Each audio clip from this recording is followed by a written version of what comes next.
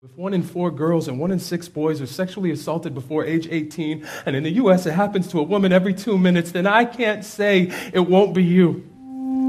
So I say this. I don't blame my dad for his cancer. And I don't blame my brother for his alcoholism. And I don't blame a baby for her blood type. So your rape is not your fault. So if you are hurt, I want to hear about it.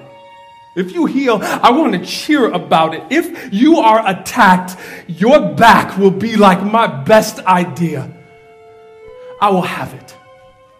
If you talk, I will listen, and I will love you without blame. This guilt does not belong to you, so do not lay claim. This is not your shame.